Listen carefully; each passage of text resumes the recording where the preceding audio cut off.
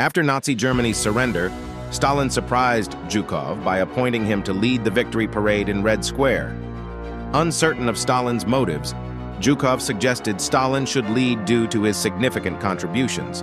However, Stalin insisted Zhukov lead and even offered his prized Arab stallion for the parade, following tradition. On the parade rehearsal day, Zhukov learned from Stalin's son, Vasily, that Stalin had intended to lead the parade on horseback.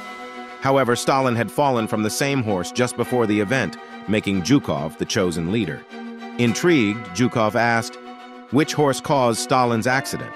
Vasily replied, "The very same Arab stallion you're about to ride." In the lead-up to the parade, Zhukov faced the challenge of mastering the spirited horse, realizing he had taken on a role Stalin had initially intended for himself.